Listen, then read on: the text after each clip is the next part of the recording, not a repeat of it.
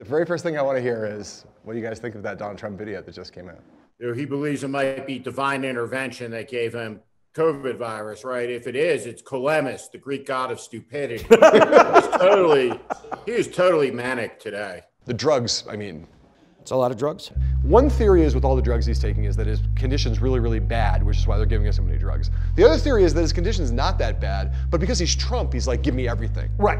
And that's obviously really dangerous, especially if you're high. Right. When he said, I feel better than I felt in 20 years, I was like, you are tripping balls. Yes. A doctor friend said that they call it walking to the grave because they feel so good that they don't think anything's wrong.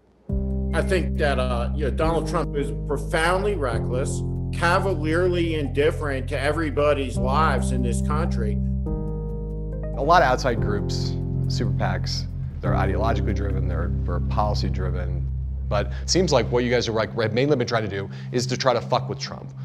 You know, you're not going to get this guy on policy. You're not going to get him on the rule of law. Yes, as our friend John Heilemann used to say, it's not trolling when there's a fish on the hook. Well, and that's how we got here.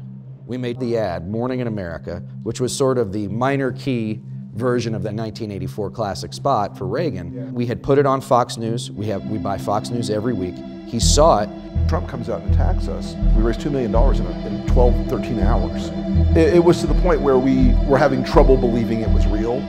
And we realized at that moment that we were providing something for the Biden campaign that they couldn't buy.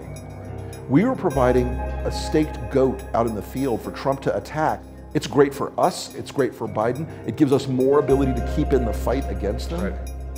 He put us in the role of being his antagonists. And there is never a day where we're like, we should take it easy on Trump today. Even the day he checked into the hospital, you know, our statement that came out was essentially, we wish you all the best, and there's 12 paragraphs of fuck you. Right, yeah. 200,000 dead people, and he's gonna get a break? No way, get the fuck out of here. Not our ballgame. Not our ballgame. Not your ballgame. We do not play asymmetric bullshit sympathy. We will go after Trump and defeat him. We will defeat Trumpism as much as we can, and we will defeat his enablers. We just put $1.5 million into Lindsey Graham.